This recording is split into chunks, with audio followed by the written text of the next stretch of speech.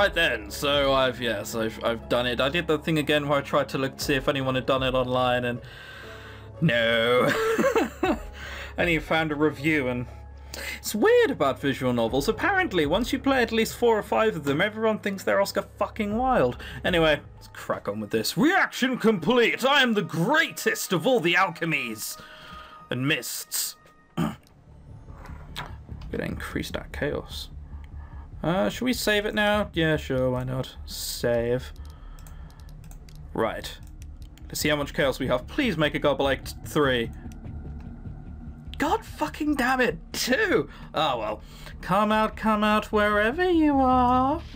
I hold up my hand and a blast of light shoots from it, spreading like a white wave over my surroundings. It flows across the trees and bushes in a concentric circular pattern, radiating outwards from where I stand. However, there's one thing that seems out of place, a shape that is invisible to my eyes, but still shows up nonetheless. Coughing again, to apologise. Right. So there's an outline of a very, very big kitten, or a saber cat. What is that? It looks about 4 feet tall and is hunched over in the shadows. I can see 2 massive fangs on its head in a quadrupedal stance. I think it knows we see it. Indeed, it has begun to move towards us from the woods, growling as it stalks us as if it's tracking its prey. Diggle, watch out! It leaps from the bushes, forcing me to dive out of the way as I attempt to shield myself from the unexpected attack. Oh, yeah, that's definitely the same thing. The monster's eyes seem to glow red in an unusual manner. After landing on the other side of the clearing, it growls and continues to watch over me. Alright, now's my chance. Take this! I grab a vial from my belt and release the energy. Channeling it through my body, I don't exactly stop to think about whether showing signs of that I was an unbound would be wise. It's a risk I have to take. The flame heads up towards the creature, illuminating the area. However, it roars, dissipating with a counter shield of water energy. What the? No red eyes. How the hell did you know to counter something like that? Unless... It lunges at me again, tearing my cloak as I barely dodge it. Oh, I think I know. And I can see what had its victim so scared. This thing is absolutely huge. One wrong move and I'll feel those claws ripping through my chest. Damn, you and Faye, I can certainly see the family resemblance. Grabbing a vial of a different element, I send a powerful gust of wind that should be able to knock the creature off its feet. It is thrown backwards, hitting a tree and breaking the trunk in half. However, it doesn't seem to cause the creature any significant harm. It gets up, shaking off the damage and roaring again. Is there anything that does hurt you? Suddenly it turns towards me, the glow in its eyes brightening with a strange intensity. I feel a tingling sensation in my arms as legs and my vision begin to blur. Diggle, answer me! Destroy the monster. No, not like this. I can't let this happen. You must destroy it. Now is our chance. Okay, that I still don't understand. No, stop this. Stop. Destroy. Get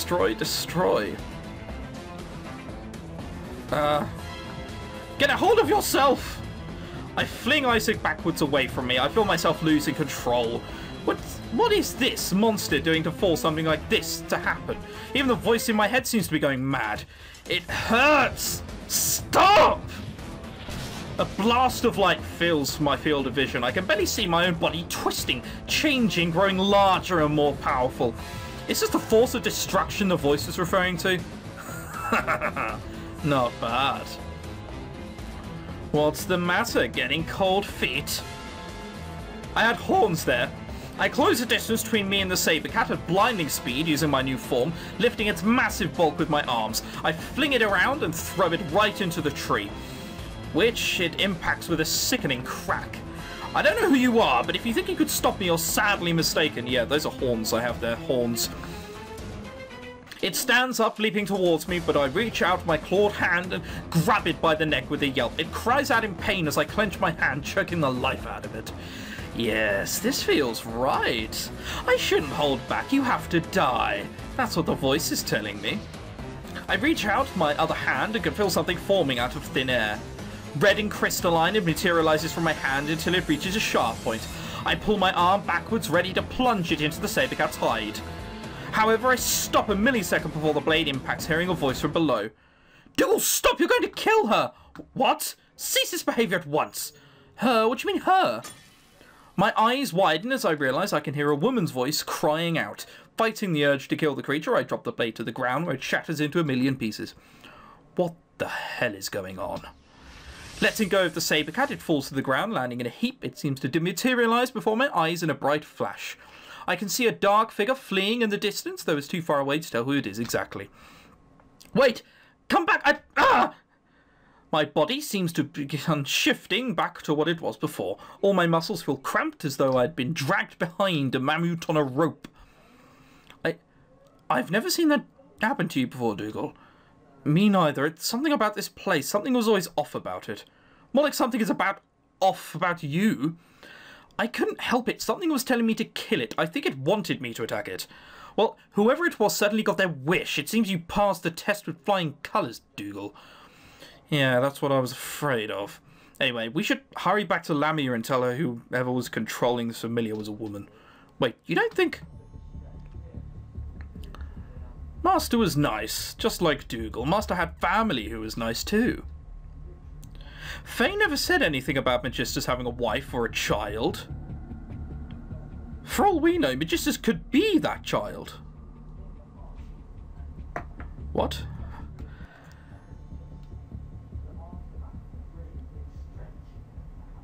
Magistus was... Yeah, no, I don't get that at all. Dougal, are you insinuating that it was Lamia who was all behind this? We definitely change around our viewpoints as to who did it quite a lot. She seemed awfully interested in the alchemist for someone who was spying on Magistus. She wasn't even perturbed by Faye. Doesn't that strike you as odd? I suggest we not jump to conclusions until we can ask her personally. Perhaps she will tell us the truth. Something tells me it won't be pretty. I'm winded by running all the way back to town. By now, anything could have happened. However, the sounds of footsteps tapping on the stone-paved street ceases when I notice a figure up ahead. Dougal. Lamia, is everything okay? Yes, it's just fine. After all, my mission is complete. That seems awfully quick. What happened while I was gone? Why did you lie to me, Dougal? I thought I could trust you, but it seems that trust was misplaced. Lamia? I know you're an unbound, Dougal. Keep your friends close and your enemies closer, is that right? I swear I didn't want to hurt you. Well, you certainly failed. I didn't think you, of all people, would be the one I was searching for, but now it all makes sense. I was meaning to tell you, but... Fugitive from the Empire. I wonder how many people you murdered. Of course you remembered your power, or perhaps you never forgot. You know about that? Of course I do. After all, the monster is under my control.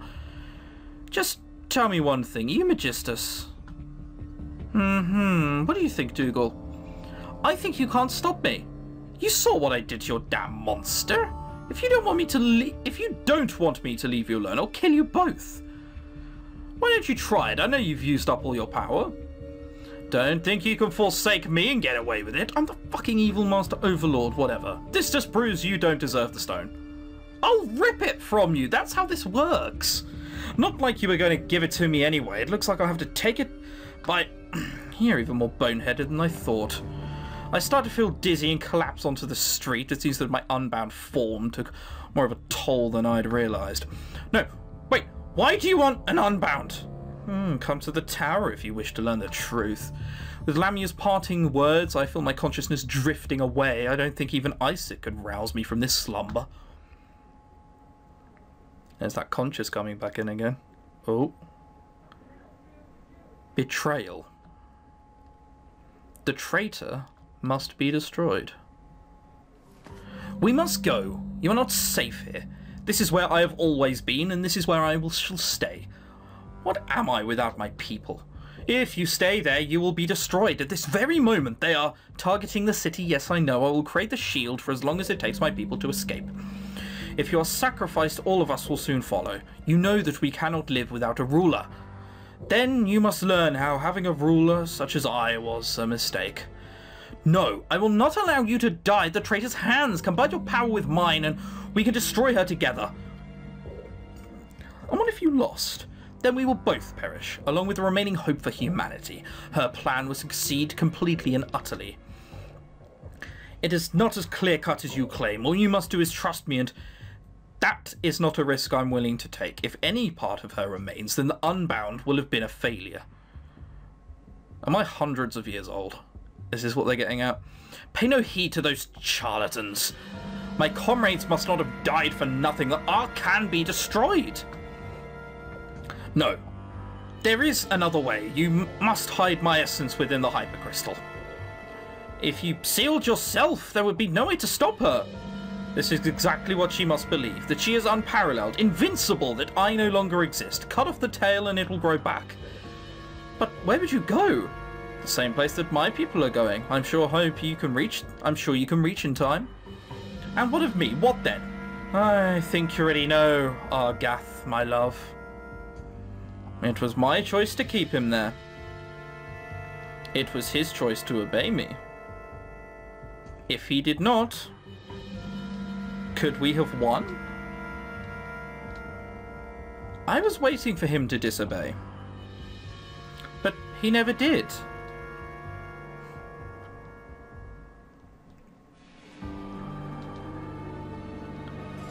We've got to be near the end at this point, but there's a whole day to this. Wow.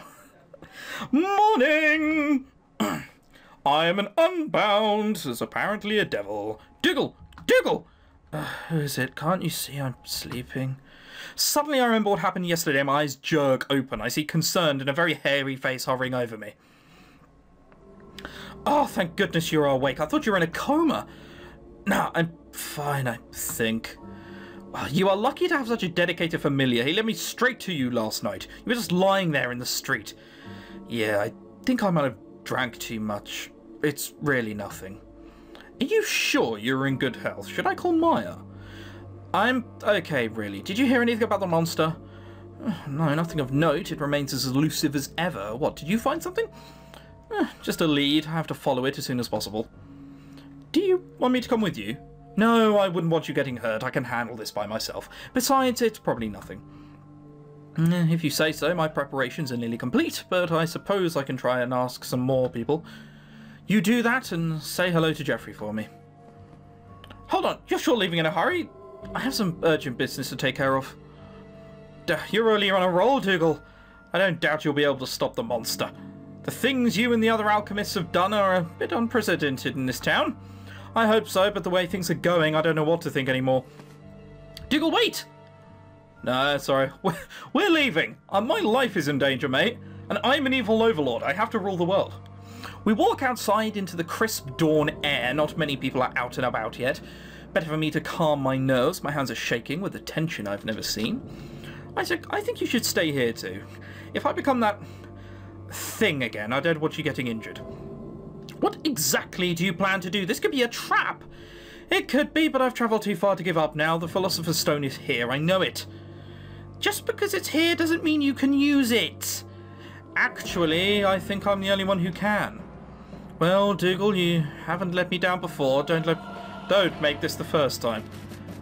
With our relationship, you'd be surprised. Really? Oh, well, whatever. Isaac leaves my shoulder, fluttering to a safe spot. I'm surprised he actually put his trust in me for once. If I don't come back... Nonsense, of course you will. I might walk into one of his traps. He seems too confident. In the town square, a few new jobs are posted on the job board, but I pay them no mind. This matter takes priority. If I can stop Magistus here and now, I'll be able to get everything I was searching for these 3 long years. I trudge through the snow with Faye nowhere in sight. He must still be within the tower at this early hour, conversing his energy. Walking up to the large metal doors, I rap on the knocker and wait. A minute passes. Nothing. Faye, I know you're in there. I want to play with you. I knock again, but there's silence for yet another minute. Faye, your master wants to talk to you. Still hearing no answer, I decide to enter the tower. The doors creak open at my touch, as though someone had left them unlocked. Could it be an accident or an invitation? An invitation. The place is eerily quiet as I step farther inside. Some of the gears start to turn and the doors slam closed. It looks like I'm trapped. The elevator has already raised to the top floor. White noise trickles from the phonograph-like horns mounted on each wall that seem hastily placed. Suddenly, a familiar voice blares from above my head, and it doesn't seem to be that of a mad scientist. You just couldn't leave well enough alone, could you, Dougal? It seems they are transmitting her voice from somewhere, but it doesn't appear to be recorded.